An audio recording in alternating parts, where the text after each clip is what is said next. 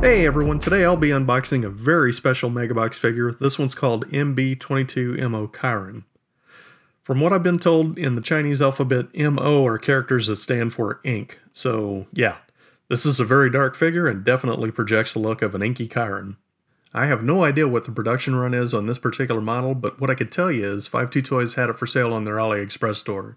I think they only had about 100 pieces available, and from what I could see, they sold out within hours. I was very fortunate to get a hold of this one.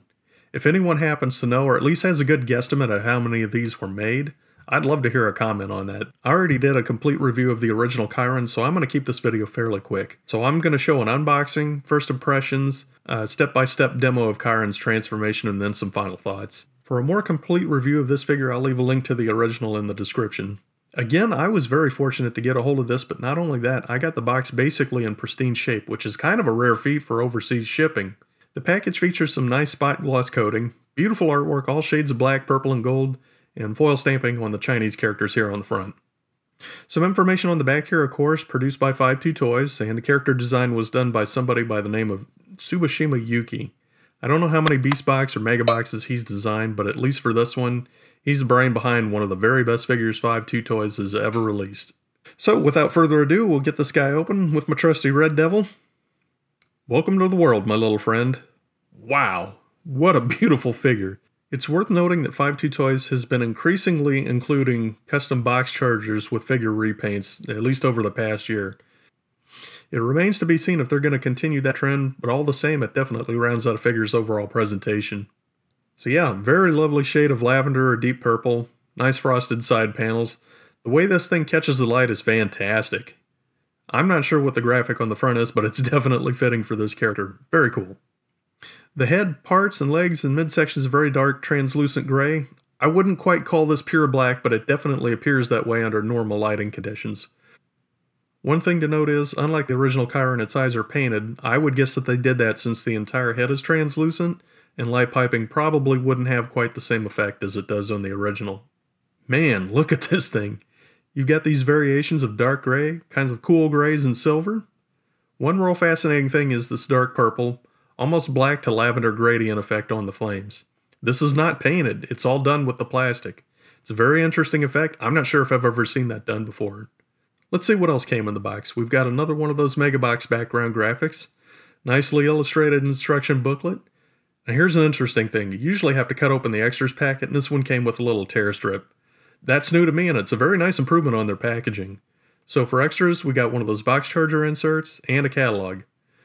These catalogs are usually outdated, and I've kind of been poking fun at that, but this time it's been updated with more recent releases within the past year, even featuring the exclusive set they did for the one-time BoxCon showcase. I'm not sure if this was an oversight on 52 Toys' part, but neither of my Kirins came with a character card. Something else I want to check out real quick is how these look under alternate lighting conditions. So here's UV light on both of these characters. Very nice. The transparent parts really catch backlighting. It's a beautiful effect, very nicely done. Alright, let's go ahead and get this guy into box mode. It goes without saying, this is one of the more complex figures in the line. Now, one thing to note is, it has an unusual sort of a clamp here, which does require a bit of force to pull loose. So you're just going to pop that off, and the whole head and neck assembly comes up, and you're just going to pull that over and out of the way. Then you can rotate the head down.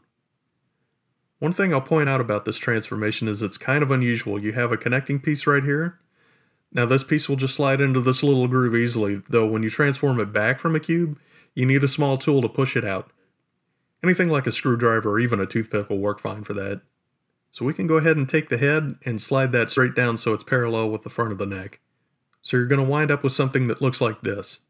Now the hindquarters are on a connecting piece which pops open like so, and then hinges forward on both sides. We'll move these flame bits straight up and out of the way. So from the front, yeah, that just pops open like so and hinges down. The back piece needs to rotate 180 degrees from the hips. We can slide the horn down into the head and go ahead and flip that down and end, and that just folds in under the chest. Now with that piece down, what happens is you expose these little grooves here in the front part of the chest, and that'll fit in those little notches. So we slide that in on both sides. These chest pieces lie flat inside this cavity. Back legs are easy to do, just collapse them into themselves. Once you get that collapse down, you'll turn the hoof out and inward, and you do the same thing on the other side. The front legs you want to keep straight so that you basically have this going on right here. Flames up, legs straight down. Now for the hind legs, they're on swivel hinges. So you get this little notch right here. That slides inside that little groove. So we're just going to pop them right in place. Now the hind legs are going to rotate forward, and the hoof needs to be inside the little flame groove right there. So basically what ends up happening is you have the hoof inside that little flame groove, and then you have these little circles touching on the hind leg and also on the front leg. Then you know you've got it set up correctly. Rotate that forward, get it connected inside that little space there. Okay, we're starting to see a flat side here.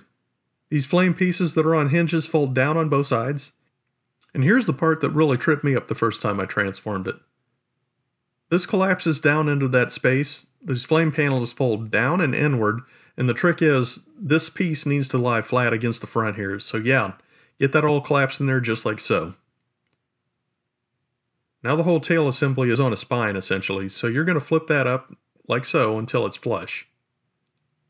And at this point we can take all these pieces, all the tail pieces, and just rotate them out there like that so they'll lay flat. So basically we've got this look right here.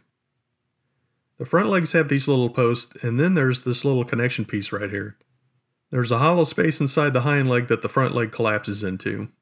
The front hoof will just lie flush up against the hind leg just like that. So if you've got it set up correctly, then basically that's what you're going to see on the side right here. Now this is really starting to look like a cube. The tail piece functions as a lot of the finishing connections. So that'll lay flush against the top here. The mane splays out so it lies flat against the back of the cube. Take note of the tabs on the hind leg and the flame appendage. These plug into separate ports on the flattened tail piece.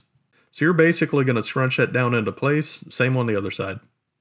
So we've got these little ports right here, this little piece right here, and that's going to connect into that hole. These little winglets slide down into these little grooves. And you got yourself a nice little cube here. Beautiful. I love that deep, almost a magenta sort of purple, transparent smoky black silver tail wingtips. It's a fantastic little showpiece. And of course it pops right into its box charger. Moving on to a quick box grade, there's no change from the original Kirin at 27 out of 30. It's a character design with no room for improvement, outstanding color scheme, articulation, great construction quality and engineering, and in my opinion, it's one of the very best in 5.2 Toys Machine Cube series. Of course, this is just one guy's opinion, but I'm always interested to hear what you have to say. Let me know what you think about the MB-22 Kirin, or if you have any other questions or comments. Thanks for watching.